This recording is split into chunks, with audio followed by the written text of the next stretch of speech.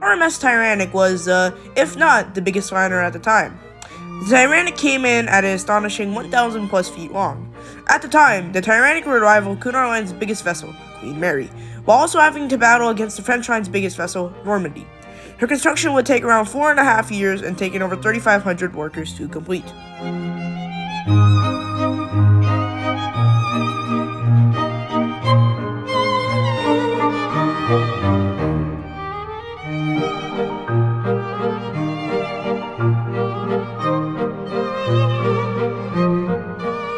November 16th, 1935, the R.M.S. Tyrannic would be launched. This day broke news headlines and over 15,000 people watched as a massive Tyrannic launched from the dry docks and into Southampton Harbor.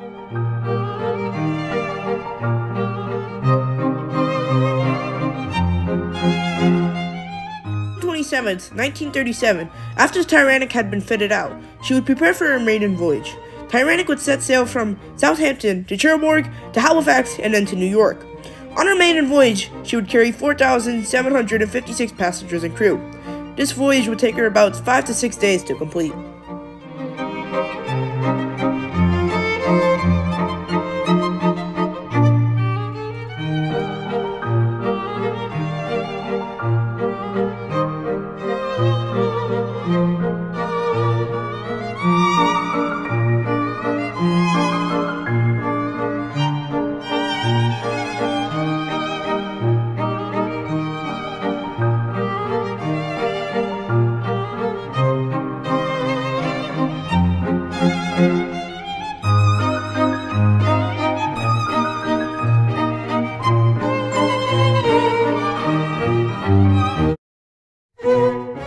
After her maiden voyage, the Tyrannic would serve a normal civilian career and continue sailing the Southampton to New York route.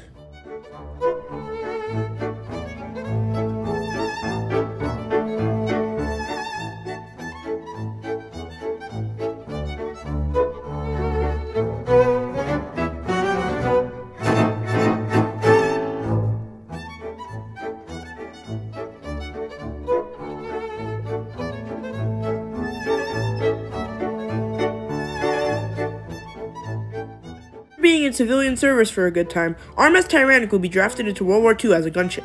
She would fight alongside R.M.S. Queen Mary and R.M.S. Aquitania. During the war, Tyrannic would be torpedoed. Due to her hull strength, she would survive and went back to Southampton.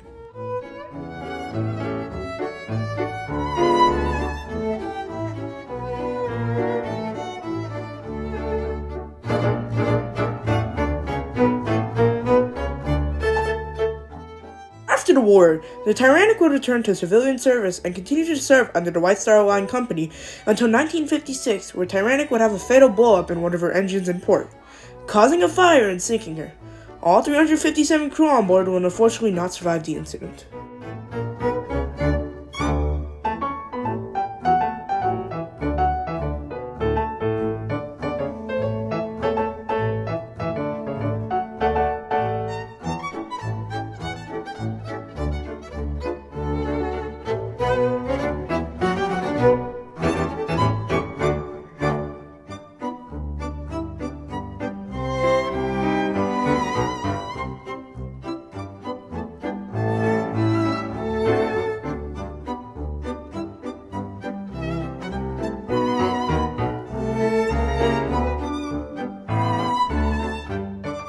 Engine explosion. The cause of the engine explosion had been found out to be a malfunctioning technical problem in the engine bay that had gone unknown since her refit in 1950. And that is the story about the RMS Tyrannic. I hope that you all enjoyed this video. I have more short films on other ships coming soon. Stay tuned and I'll see you all later. Adios.